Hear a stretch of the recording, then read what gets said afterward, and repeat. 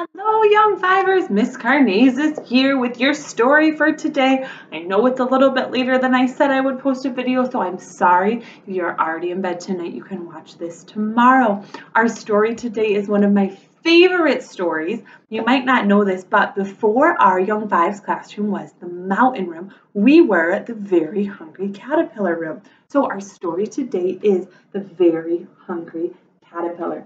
I'm wondering before we read this, if you think you know why we would read the Very Hungry Caterpillar when we're learning about butterflies, go ahead, tell your mom or your dad or your dog or tell someone around you.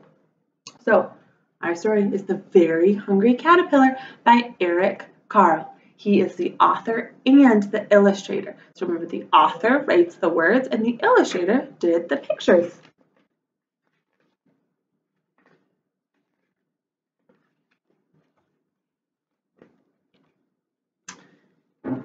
Let's see, make sure everybody can see everything. There we go.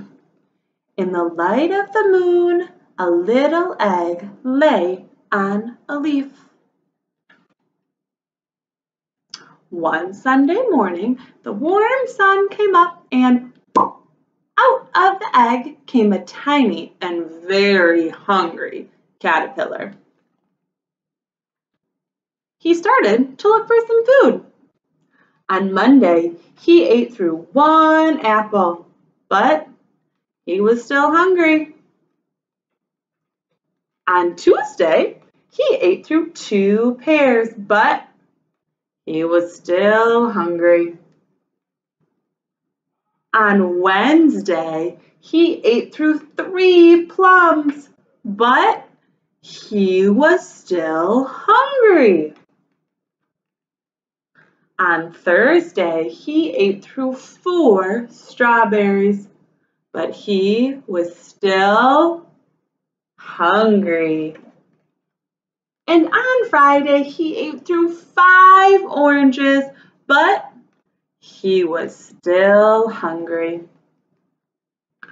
On Saturday, he ate through one piece of chocolate cake, one ice cream cone, one pickle, one slice of Swiss cheese, one slice of salami, one lollipop, one piece of cherry pie, one sausage, one cupcake, and one slice of watermelon. Look at all that. Ooh. The next day was Sunday again. Oh, I missed a part, sorry. That night, he had a stomach ache. I have a stomach ache too. The next day was Sunday again, and the hungry caterpillar ate through one nice green leaf. And after that, he felt much better. Now, he wasn't hungry anymore, and he wasn't a little caterpillar anymore. He was a big fat caterpillar. He built a small house called a cocoon around himself. He stayed inside for more than 2 weeks. Boys and girls, that means 14 days. Then he nibbled a hole in the cocoon, pushed his way out, and do you think you know what's going to happen? Let's see.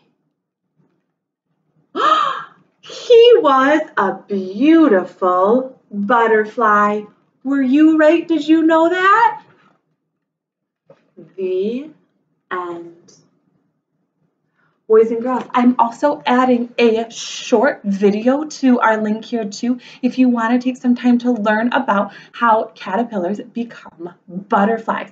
It takes quite a long time. You might also remember that at the very beginning of Young Fives, Ellis brought us some butterfly chrysalises. So remember, it was the very beginning of the year, but they were hanging from the little twigs and then they emerged as butterflies. All right, boys and girls, that's all for tonight. I'll see you later.